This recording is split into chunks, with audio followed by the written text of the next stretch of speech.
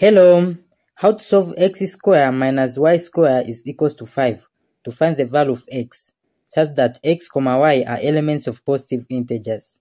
By selecting between the answer A, x is equals to 2, B, x is equals to 3, C, x is equals to 4, D, x is equals to 5. Now from this equation, x squared minus y squared is a perfect square. So this is same as x plus y bracket times x minus y, which is equal to 5.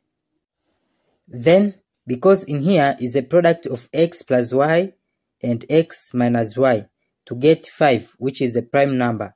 So it means 5 is a product of positive integers, which can either be 1 times 5 or 5 times 1.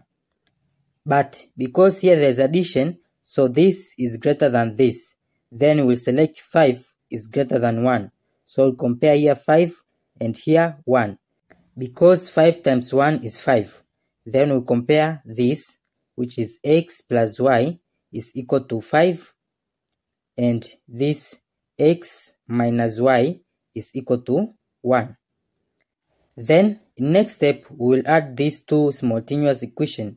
So it will be equal to x plus x is 2x. X minus y is 0. So this and this will cancel. Then it will be equal to this plus this is 6. Then to find the value of x, we'll divide by 2 in both sides. So this and this will cancel. Then x is equals to 6 divided by 2 is 3. So this is the final answer for the value of x.